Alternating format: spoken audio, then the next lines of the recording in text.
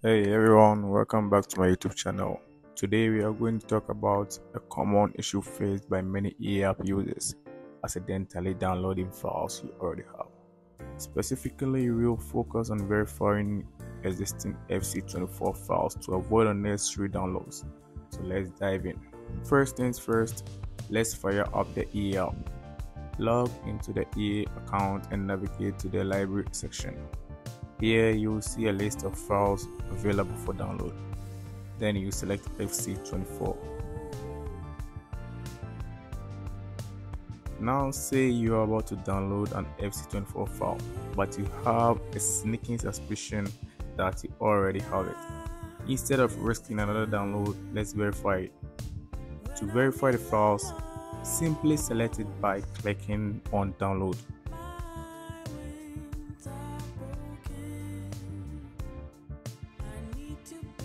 Remove the folder containing the FC24 files to EA Games folder in Program Files directory. I want to verify my FC24 game files in my default directory, so I'm moving the folder containing the files there. You can choose a different location.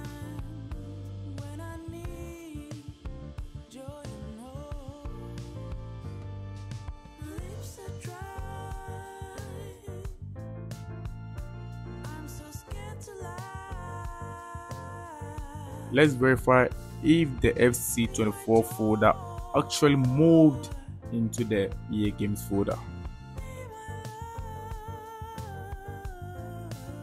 So let's start the verification process. We select change on the install location in the FC24 download option.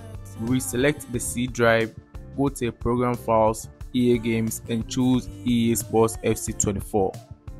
Don't forget to select EA Sports FC24.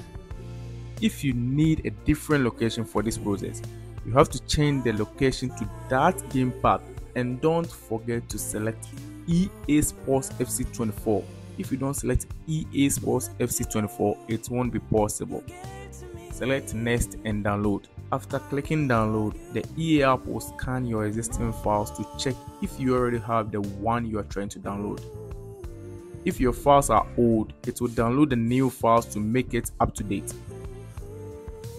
If you check the bottom down left, you see that the preparation is calculating time over a 47.71 gigabyte.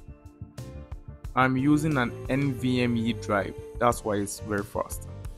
The time may vary depending on the drive and the version of Windows you are using. This method will save you a redundant download. There you have it. By verifying files before downloading, you can prevent duplicate files on your drive, and it saves time and bandwidth.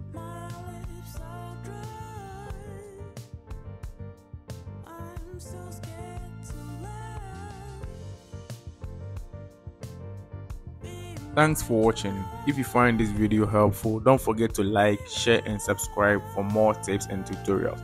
See you in the next video. Thank you.